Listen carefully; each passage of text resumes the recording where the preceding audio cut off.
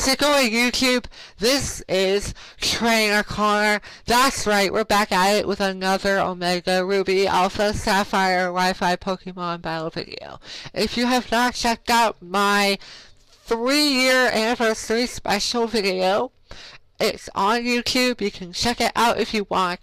But it's the YouTube video that does not have a thumbnail. I don't know what's YouTube doing with the thumbnails, but they're not working right now. Hopefully that's not a problem for you guys. But anyway, so long story short, I am still making Wi-Fi battles as the future goes on, but I will be uploading once a week, okay? Because school is going to be busy this year. I kinda probably stressed that out in my 3-year anniversary special video, but if you have not seen that, there you go. Okay, so today's opponent, we're facing off against a friend of mine named Izaiah from Skype and Twitter. So awesome. I wanted to use some Pokemon that I haven't really used that much in a long time, or for a long time rather. I thought that was a nice little thing for me. It's a little bit of a small challenge with the Pokemon that I'm using against higher tier Pokemon. Anyway, so we do not want to stay in on the Hitmontop because chances are he's going to go for a close combat, which would be super effective against Buffalon. Now I knew he might have Bullet Punch on Hitmontop to take care of the fairy types like Aromatisse here, Pascal. And Pascal actually takes the Bullet Punch really well. That's why I stay in on it and I go for Toxic. And that's great because now Hitmontop's longevity is cut down quite a bit. Expecting another Bullet Punch, I go back into Cobalion or I go into Cobalion. This is the first time I'm using Cobalion in this Wi-Fi battle video. Now this particular Cobalion is a defensive / pivot for the team. It has Stealth Rock, Iron Head, Volt Switch, and Toxic. I like that set. It's a little bit unique, but I like it. The EV investment that I have on this Cobalion, it has max HP, max defense, and a little bit of attack. So that way Iron Head can do some damage. And we see that working out against the Shady Tree, or Trevenant, as it's originally named. Trevenant, nicknamed Shady Tree. I actually am expecting him to go with a Will-O-Wisp right here. And so I go into Pascal, who has the move Aromatherapy, which will get rid of those burn, or the burn rather. But I don't get a chance to use that. For some odd reason. I'm not really sure why I didn't really want to go for Aromatherapy, because I knew I had that move on this Pascal, but I thought, okay, I can go for a Moonblast and take him out. But no, I barely miss on the KO. He gets up a Leech Seed, which will help him restore some health there, and I get to lose my health in return. That's not really good. On top of that, he has Rest. I'm probably, okay, just looking at this scenario, it's just not looking good. I'm being outplayed. Being outplayed by a ghost tree. That is something that you guys should not really do. At any point, I could have switched out, gone into either Electivire or my Noivern.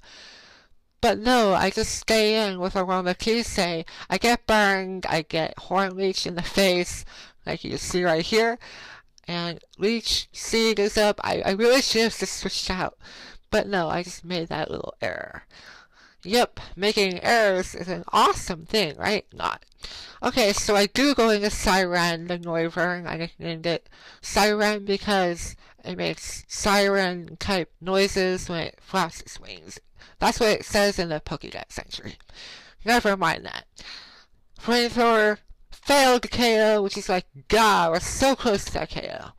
And, like, I just continue going for Flamethrower because I'm Scarfed Noivern, which means I will outspeed almost everything outside of, like, Megas.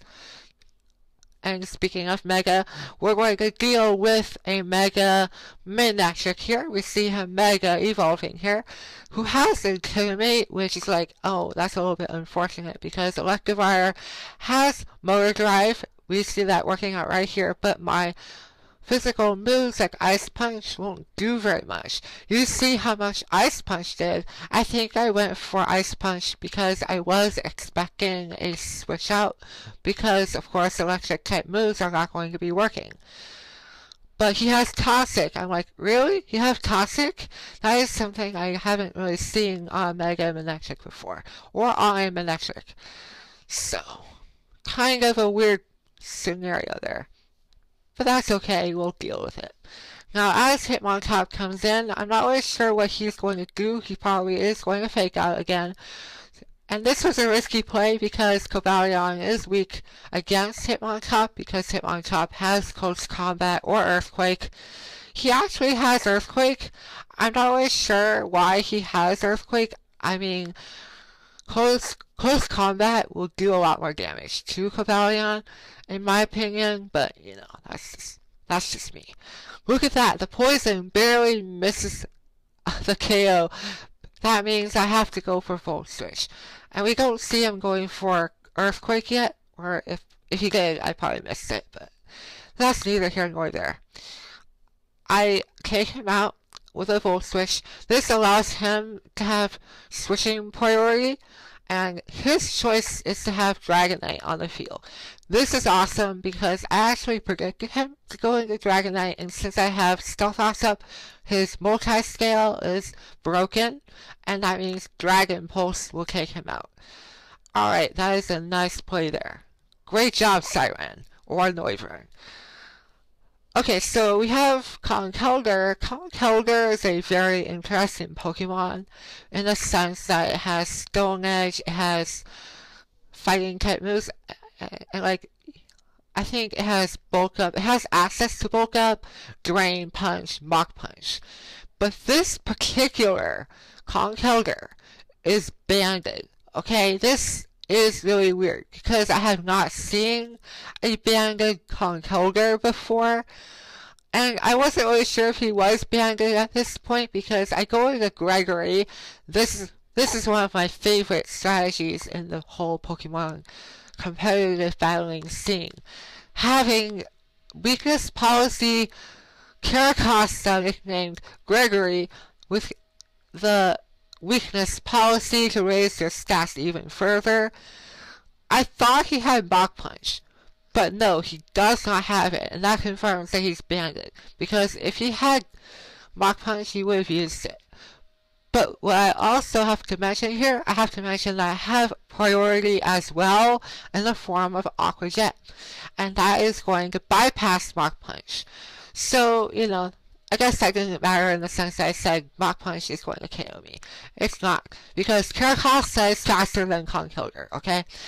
Speaking of which, Gregory is going to probably sweep the remaining Pokemon here, because Carracosta with a weakness policy plus Shell Smash, it's a recipe for disaster, and we definitely see that here because Carracosta is going to clean up the match here.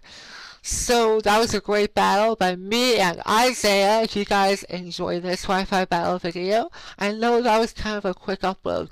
Look at that, I have a new icon. I hope you guys like the new icon.